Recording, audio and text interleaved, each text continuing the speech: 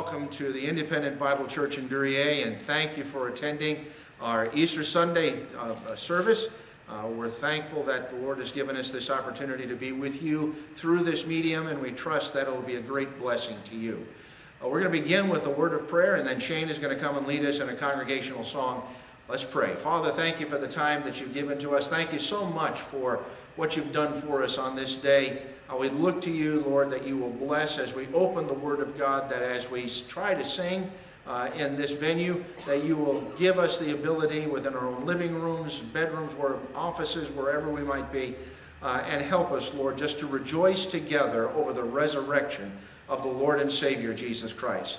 If there's one that needs Christ as Savior today, we pray that you will help them to understand the gospel message and that they might receive the Lord Jesus as their Savior. And we'll thank you for that. In Christ's name we pray. Amen. Shane? All right, good morning this Easter morning. He is risen, and he is risen indeed. We're going to start off by singing Christ the Lord is Risen Today. If you have your Majesty hymn book at home and like to follow along, that's 273. We're going to sing the first and last stanzas of Christ the Lord is Risen Today.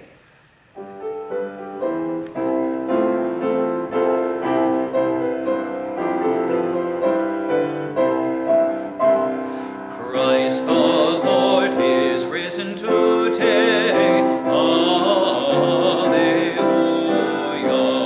Sons of men and angels say, Alleluia. Raise your joys and triumphs high. Alleluia. Sing ye hymns and earth reply. Alleluia. Soar we now where Christ has led. Alleluia. Following our exalted head. Alleluia. Make like him we rise. Alleluia.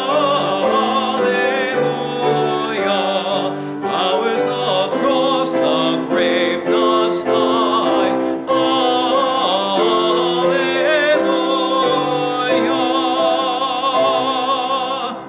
And just before our next song, we're going to have a scripture reading from Luke chapter 24. And here the Bible says, Now upon the first day of the week, very early in the morning, they came unto the sepulchre, bringing the spices which they had prepared, and certain others with them. And they found the stone rolled from the sepulchre.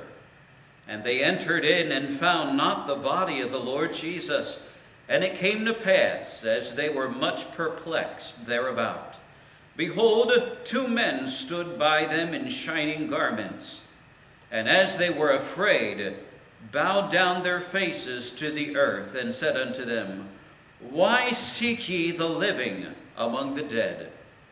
He is not here, but is risen. Remember, he spake unto you when he was yet in Galilee, saying, The Son of Man must be delivered into the hands of sinful men, and be crushed, and the third day rise again. And they remembered his words, and turned from the sepulchre, and told all these things unto the 11, and to all the rest. Christ the Lord this day is risen indeed. Now, next we're going to sing yet another hymn, familiar one, He Lives. And that's going to be, if you have your Majesty songbook, hymn number 268. And we're going to sing the first and last stanza, He lives, Christ Jesus lives today.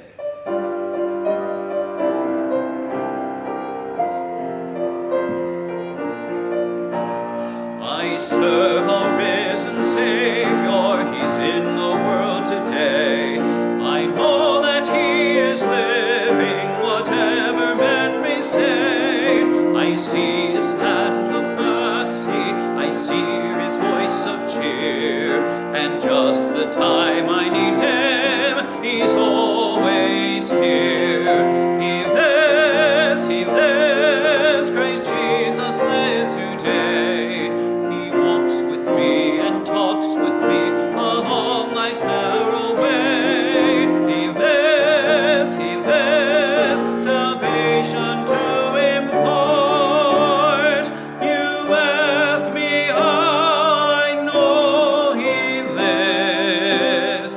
He lives within my heart.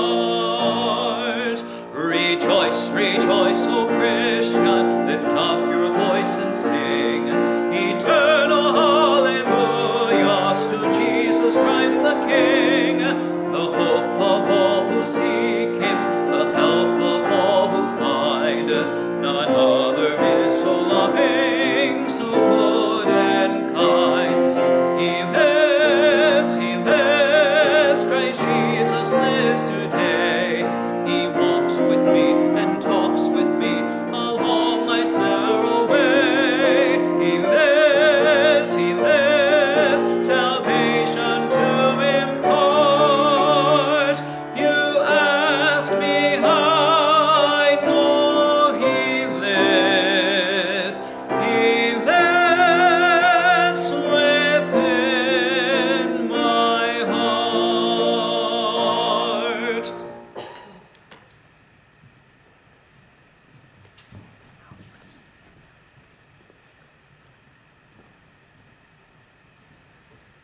Well, hello again.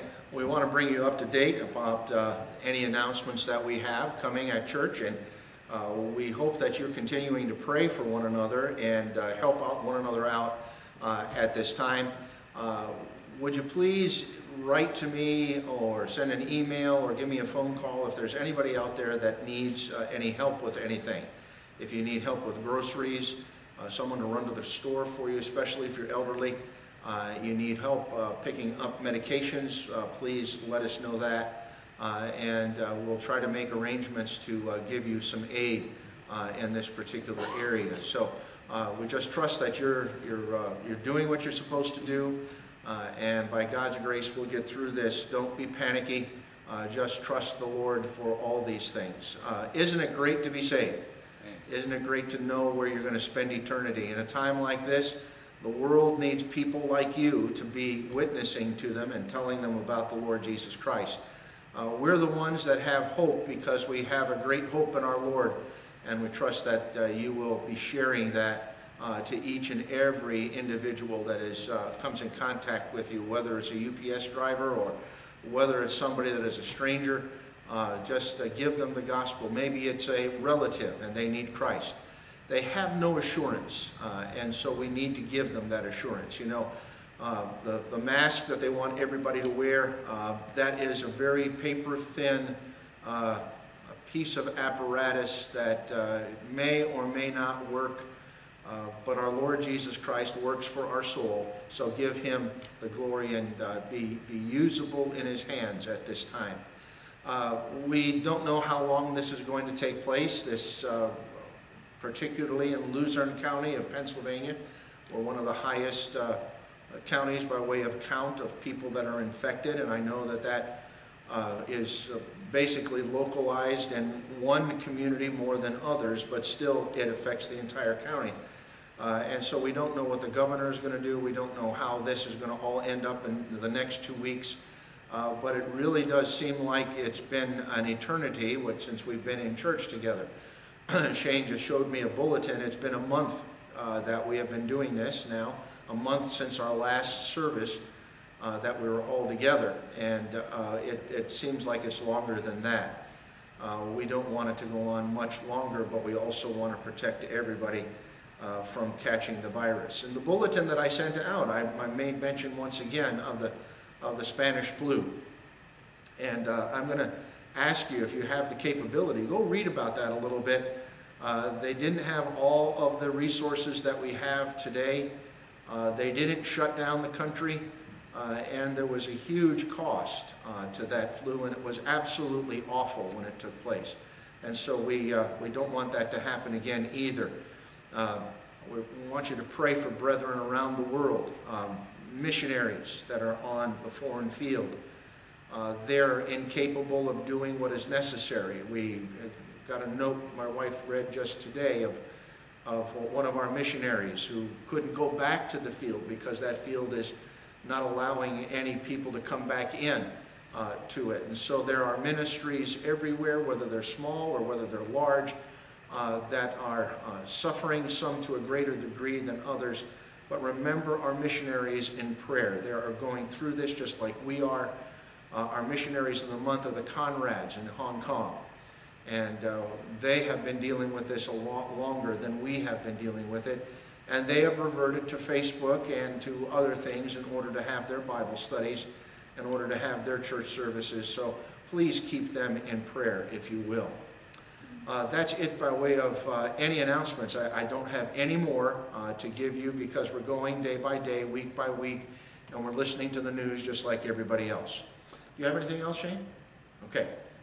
We're going to take our Bibles, if you will, and look at Mark chapter 16, verses 9 through 11. Mark chapter 16, verses 9 through 11.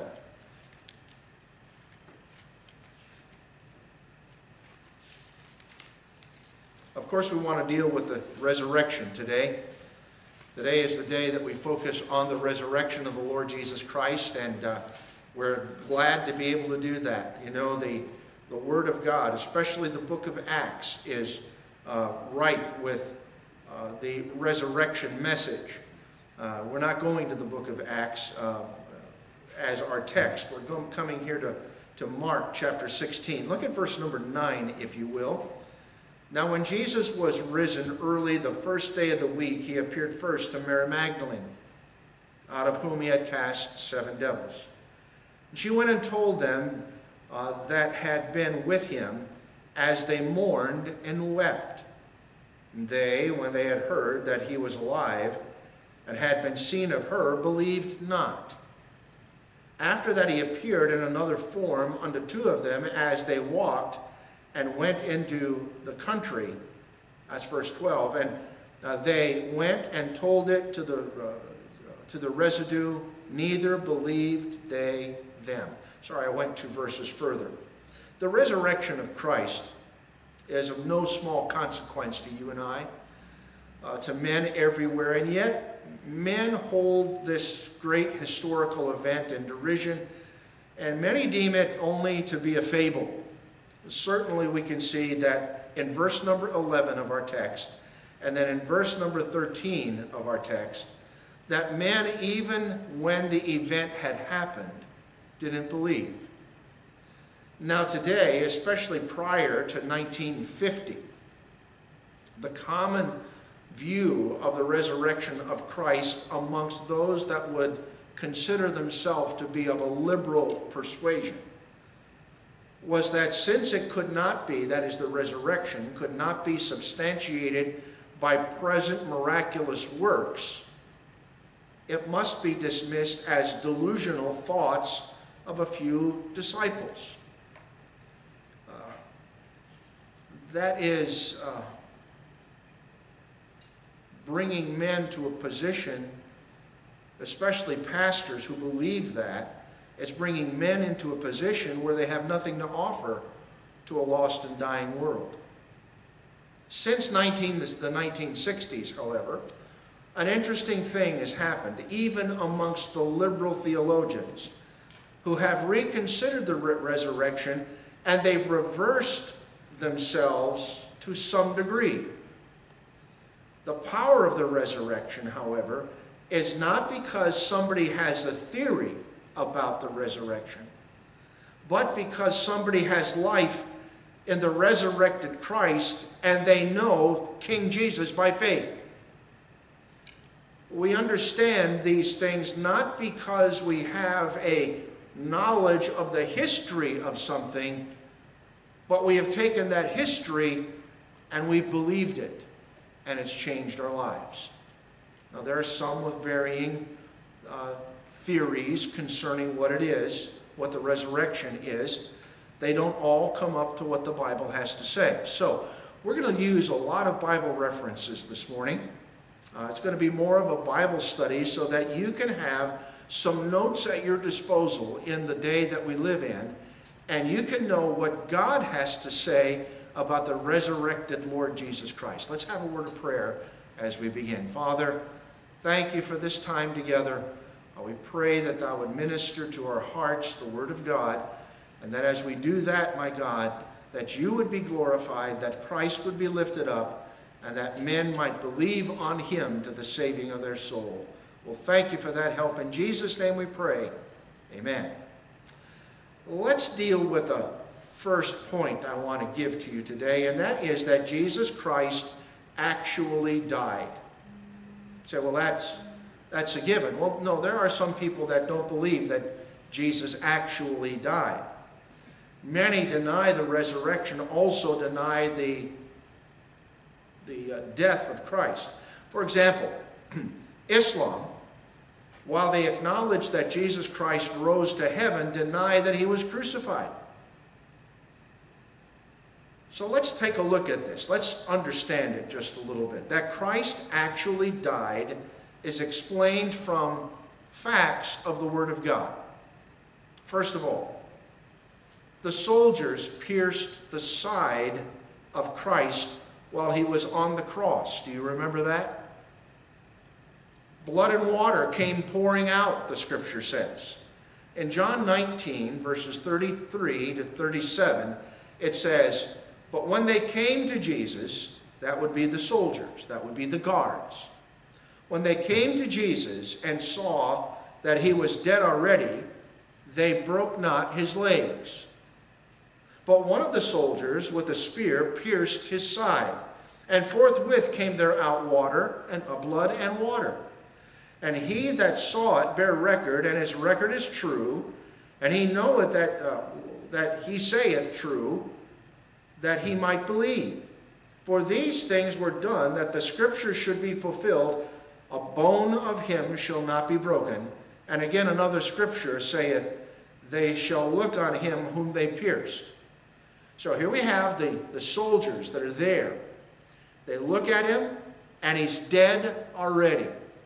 And so to make sure, they pierce his side, and out comes the blood and water. And there's a whole study that has been done on that. And we don't have time to go into that, but I would recommend that you might want to take a look at a doctor's account of the crucifixion of Christ.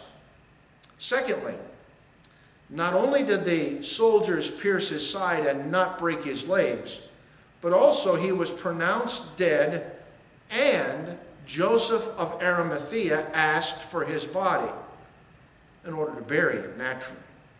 Matthew 27, verses 57 to 58.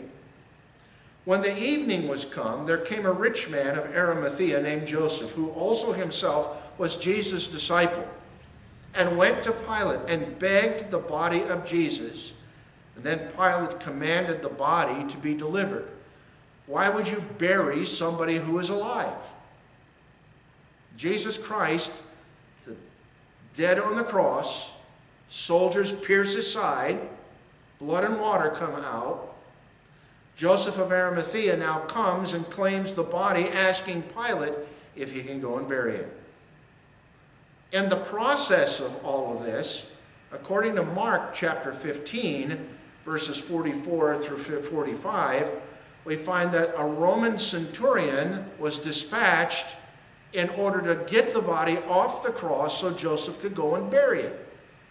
In Mark 15, 44 to 45, it says, "And Pilate marveled if he were already dead. And calling unto him the centurion, he asked him whether he had been any while dead.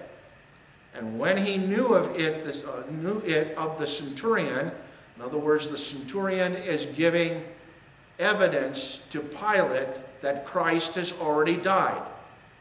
When he knew it of the centurion, he gave the body to Joseph.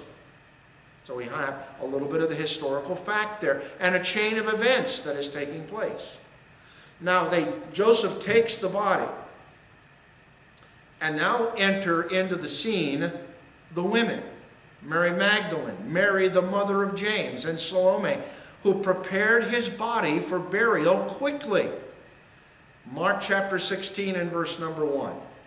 And when the Sabbath was past, Mary Magdalene and Mary the mother of James and Salome had brought sweet spices that they might come and anoint him, which was the custom of the particular day. They would not anoint a body that was alive. But here it is, Christ's body, and they're going to anoint it. Now the soldiers who were standing guard at the cross saw no need to break his legs once again, for he was dead already. And that's in John chapter 19, verse 32 to 33, another account of a scripture that we've already read. Then came the soldiers and brake the legs of the first and of the other. Remember the two thieves on either side of Christ? They were crucified with him, but when they came to Jesus, they saw that he was dead already, and they broke not his legs. So we have 5 testimonies given to us of the very fact that Jesus Christ was dead. But here's the one I like most of all. We have the testimony of the Lord Jesus Christ himself. After he was resurrected, after he is in heaven, and as he gives testimony to the Apostle John on the Isle of Patmos that he was dead. Here it is, Revelation 1:18. I am he that liveth and was dead, and behold, I am alive forevermore. Amen. And have the keys of death and of hell. I am he that liveth and was dead. Imagine that. Here he is, the resurrected Lord, giving testimony that he had died. All right, so we have this very fact. Jesus Christ died at Calvary. God did not die. We find that Christ died. I don't understand it all. Don't you try to understand it all. It's just accepted by faith.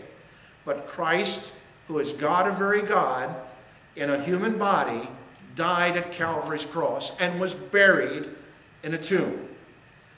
His body then being buried in a tomb, which was the normal thing, and the tomb, if you can envision it in your mind, was hewn out of a stone, Joseph of Arimathea's stone.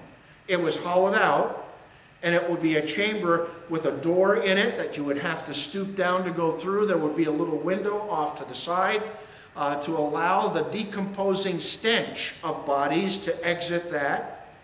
There would be a place where you could go in, and the body would be laid off to your right. And there would be another place where they would put the little boxes where the bones after 1 year would be gathered, and they would put the bones in there. Well, his body, that was placed right beneath the window and to the right of the door as you would go into the tomb. The body was sealed by that stone, and there would be a trough to roll that stone in its place and seal it. That trough, that place, that grave is where his body was placed. Listen to many of the references of Scripture again. But let me tell you this before I go to the Bible, that many believe in a spiritual resurrection, or some sort of reuniting of his spirit with his body, which lived on earth again. Some would say that the Lord Jesus Christ wasn't dead, but he simply fainted because of all of the stress of the cross. And that when they put him in the tomb, this wounded, beaten, crucified body revived.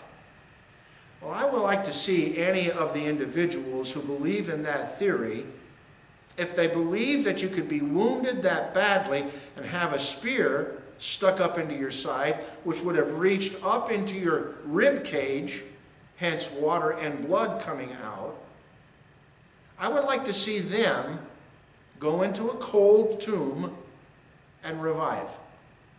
No medical attention being given. See, it just doesn't make sense. But here's what the Scripture has to say.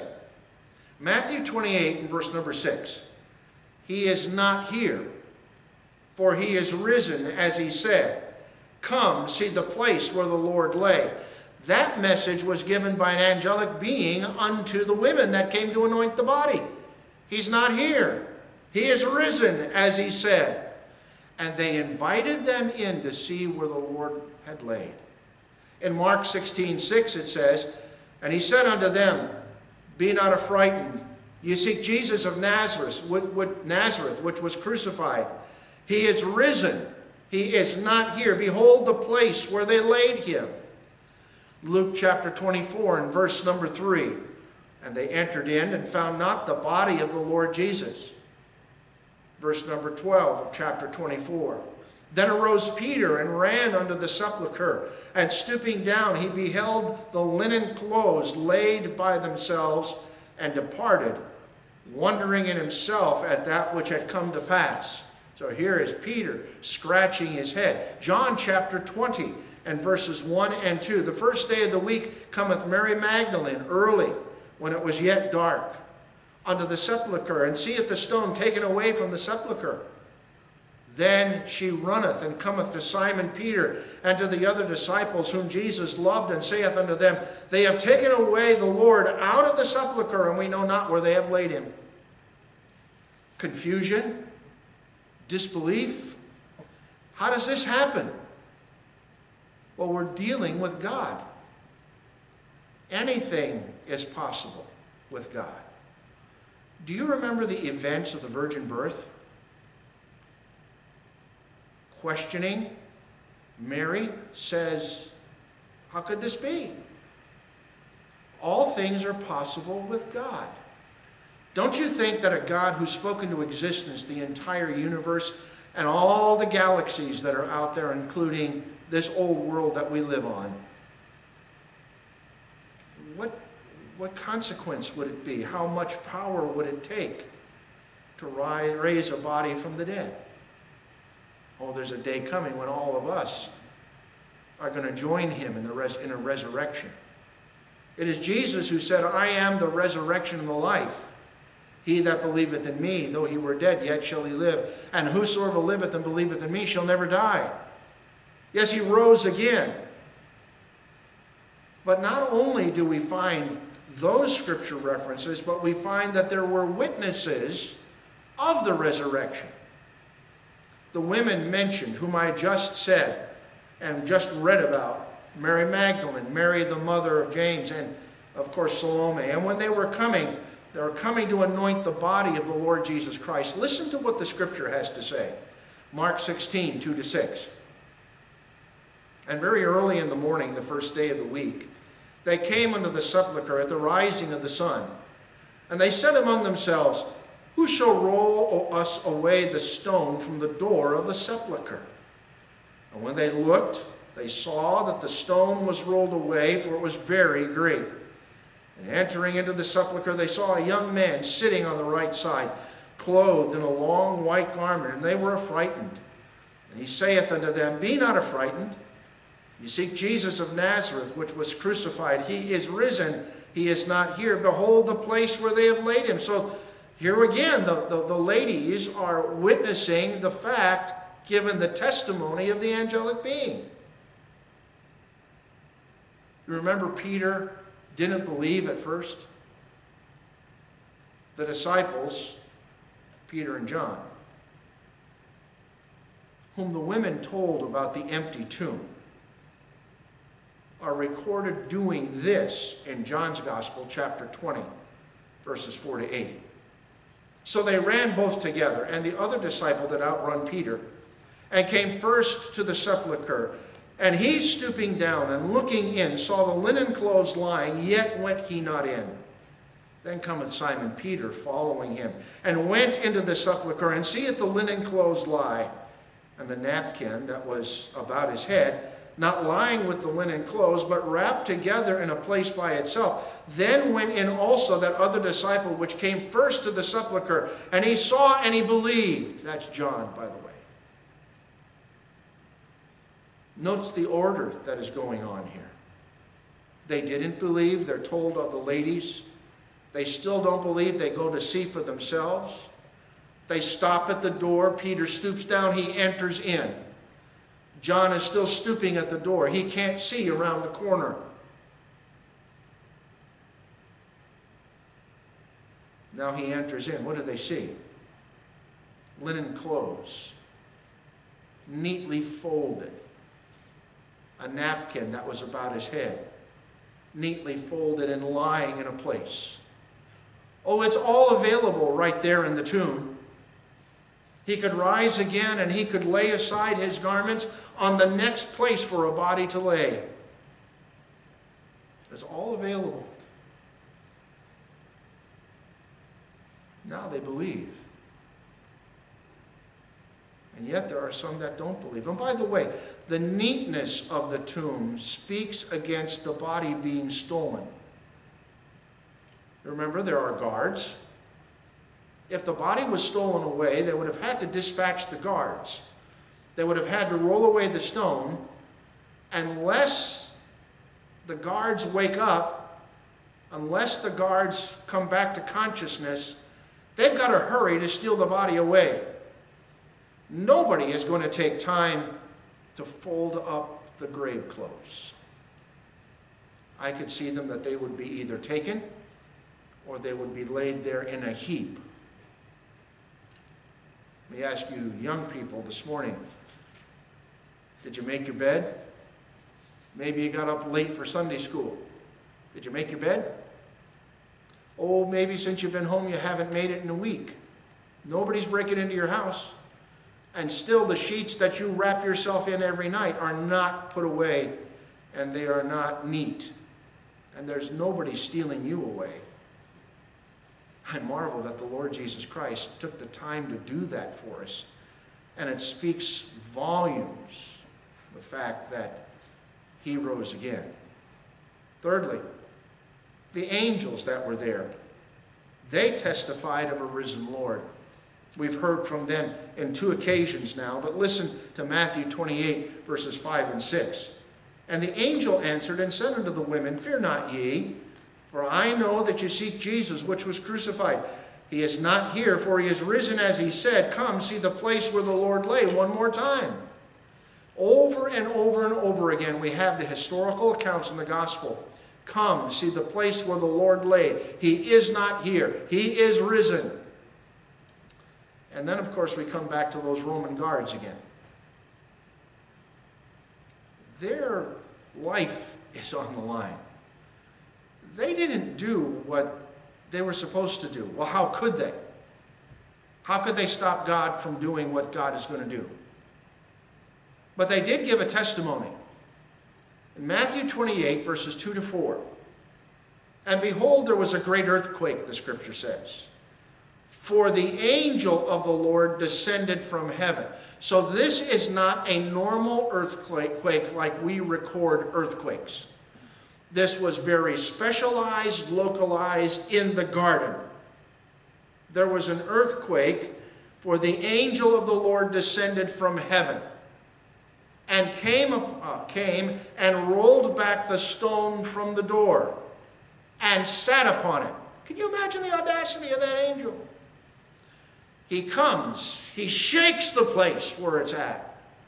He rolls back the stone and he sits upon the stone.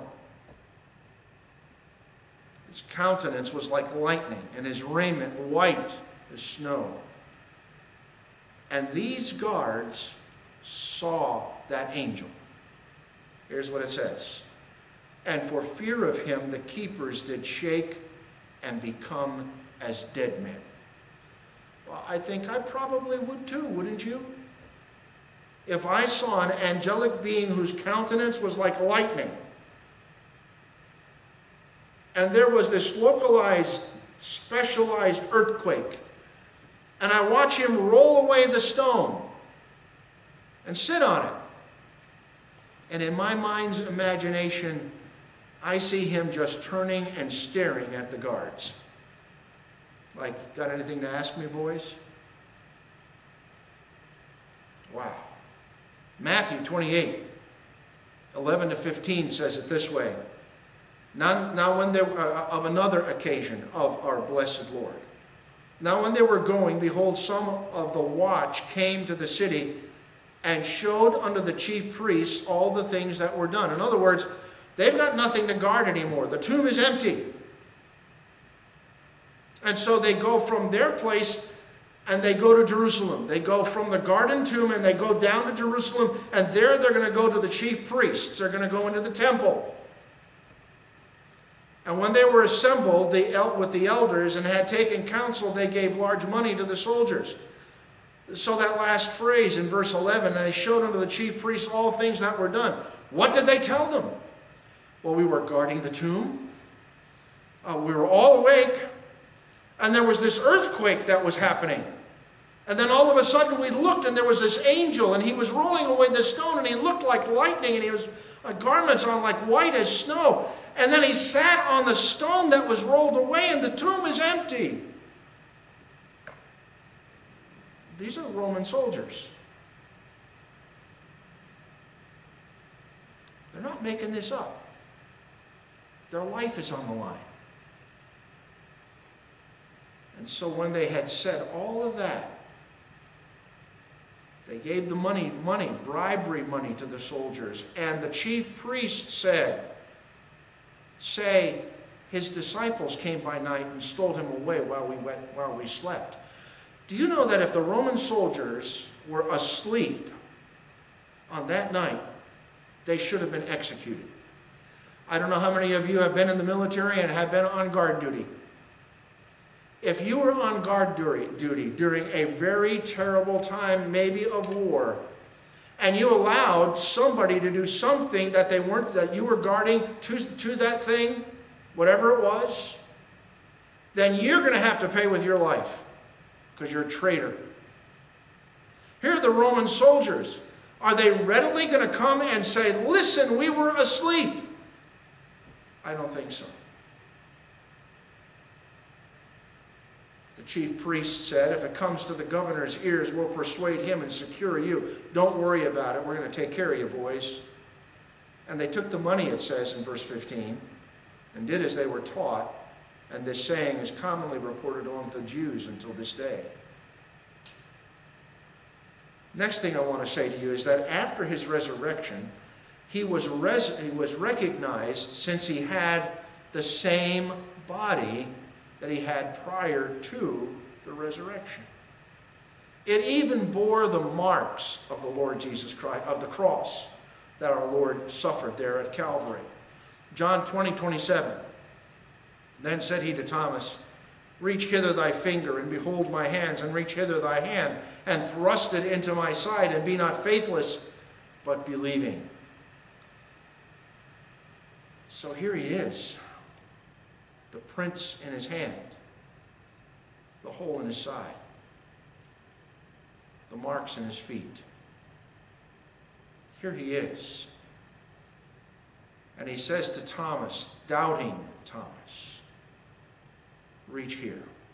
Put your finger in. Reach here. Put your hand in. Wow. And I want you to note the record of his appearances after the resurrection.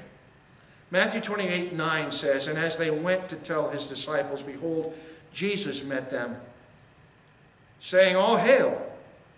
And they came and held him by the feet and worshipped him. And in verse 10, then said Jesus unto them, be not afraid, go and tell my brethren that they go into Galilee, and there shall they see me. John 20, verses 14 to 18. And when she had thus said, she turned herself back and saw Jesus standing, and knew not that it was Jesus. Jesus said unto her, woman, why weepest thou? Whom seekest thou? She, supposing him to be the gardener, saith unto him, Sir, if thou hast borne him hence, tell me where thou hast laid him, and I will take him away. And Jesus said unto her, Mary.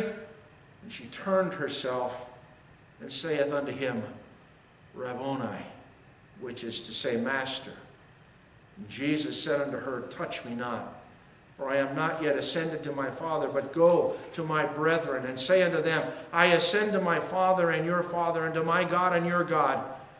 And Mary Magdalene came and told the disciples that she had seen the Lord, and that he had spoken these things unto her. In Mark chapter 16 and verse number 9. Now when Jesus was risen early the first day of the week, he appeared first to Mary Magdalene, out of whom he had cast 7 devils. And if you take the time sometime today to look at Luke chapter 24, verses 13 to 22, you will find the account of two disciples on the road to Emmaus and Jesus coming into their midst and Christ telling everything about himself from the Old Testament. And then as he would be departing, they were sitting down, they started a fire, they were going to have some supper. They invited him to stay with them, and then he revealed himself to them and then disappeared out of their midst. They said, while he yet spake with us, did not our heart burn within us? So we find that, yes, he resurrected. And so there were many people that saw him. As a matter of fact, if we had the time, we could go to 1 Corinthians chapter 15, and there it would tell us that he appeared to over 500 individuals at once.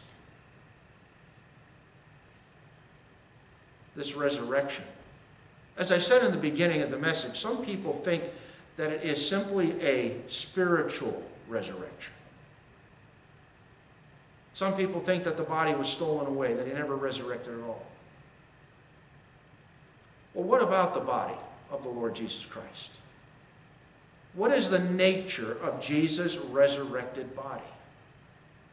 Well, first of all, let me say to you that it's composed of flesh and bone. Luke 24:39 says, behold my hands and my feet, that it is I myself. Handle me and see. For a spirit hath not flesh and bones, as you see me have. In John 20:20, and when he had so said, he showed unto them his hands and his side. Then were the disciples glad when they saw the Lord. So here he is. He's saying, handle me, touch me. A spirit does not have flesh and bone. So he still bore the marks of the crucifixion. I've said that about 2 or 3 times. Remember in John's gospel, let me say it one more time. Chapter 20, verse 29, verse 27 through 29, but particularly verse 27. He saith unto Thomas, reach hither thy finger, and behold my hands. What was Thomas looking at? Was he looking at a vision? No, he was looking at the literal hands of the Lord Jesus Christ. Reach hither thy hand, and thrust it into my side. Was he looking at a vision when he saw his side? No, he's looking at a literal side. Be not faithless, but believing. So it's composed of flesh and bone. And yet it was not an ordinary body. Now this is something that is beyond our comprehension, I think. Here he is, he's composed of flesh and bone. You're able to touch him and handle him. And yet, it could pass through shut doors. I don't understand. John 20, verse 19. Then the same day at evening, being the first day of the week, when the doors were shut, where the disciples were, think about that, doors are shut, and assembled for fear of the Jews, Jesus came and stood in the midst and saith unto them, peace be unto you. Why does the scripture give us such little detail as saying to us the doors were shut? In other words, the doors were locked. At times, he could not be recognized because the Bible says he withheld his identity. Remember, I talked to you just a moment ago about Luke chapter 24, verses 13 to 16. The last verse there says there, I'm going to pick up reading in verse number 14. And they talked together of all these things which had happened. And it came to pass that while they communed together and reasoned, Jesus himself drew near and went with them, but their eyes were holden that they should not know him. So he could cover himself some way, that he wouldn't be known. And in verse 31 of that same passage of Scripture, somehow he was able to disappear out of their sight. And their eyes were opened in verse 31. And they knew him. And he vanished out of their sight. Wow. I don't understand. This is beyond anything I believe that we could comprehend. The facts are not always understandable. And yet man has discovered, I think even now, how little he knows about many things. For example, I'm in the church building. Okay, this is where we generally gather for church. In this room, and the air about me is filled with invisible images. You say, oh yeah, there's angels. No, I'm not talking about angels. There are individuals who are talking, and they're moving, they're carrying on. Some are in one scene, some are in another scene, some are wherever. Where are they? Well, they're in the internet. I'm in the internet right now. I am physically in a place, but between my computer and its camera and our nice little Yeti microphone and the camera on my other laptop broadcasting over Facebook, somehow I disappear and I reappear on your screen. Now, if you want to say, I don't understand, then you're with me too. And if we had a television set hooked up to our internet, we might have 200 or 300 stations of different programming that's going on, and beside that, music channels. And it's all happening here and now, and it's invisible, and I don't understand it. But I know it's happening.